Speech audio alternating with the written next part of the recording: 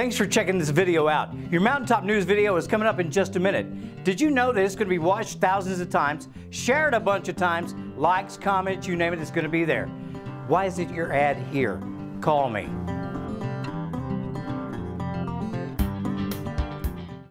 Thursday, the Appalachian Solar Finance Fund held a webinar to discuss and answer questions regarding their initiative to help nonprofit organizations, public entities, and local businesses at chance at solar-powered assistance with panel installation.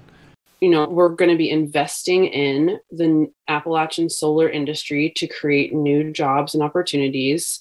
We're going to be lowering electricity costs for the project off-takers, those local businesses and institutions and nonprofits that will see cost savings through solar installations. With states such as Ohio, Kentucky, West Virginia, and others, the fund hopes to provide a variety of economic opportunities such as jobs and private investment to Appalachian communities. So the Solar Finance Fund is currently, at this moment in time, offering financial assistance for select projects and technical assistance across the board.